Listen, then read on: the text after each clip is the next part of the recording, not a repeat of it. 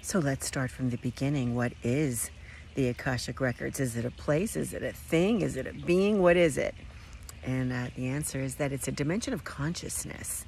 And inside this dimension of consciousness is an energetic imprint of everything. Everything, including your soul record. And so with regard to your soul record, inside your soul record that lives in the Akashic Records, also known as the Book of Life, the Akasha, the soul field, the soul record, the light, is everything that your soul has ever thought, done, every deed, every consequence, every life that it's had in every state of its being in its own consciousness. It's all recorded there. And as I'm speaking to you now, this is being recorded in your soul record as you watch, as a particular event that the soul has had.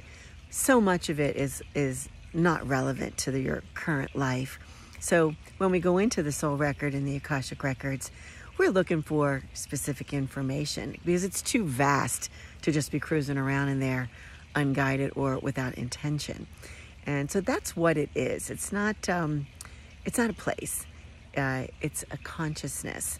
And sometimes that's a little bit too overwhelming to think about that way. So we organize it in training as an energetic database, or as a metaphorical, we use a library as a metaphorical experience, because the Akasha is very, very organized. And so you can pull specific information from it. So I hope that for those of you who are wondering, what is the Akashic Records? What is the Akasha? That helps you. Okay, more soon.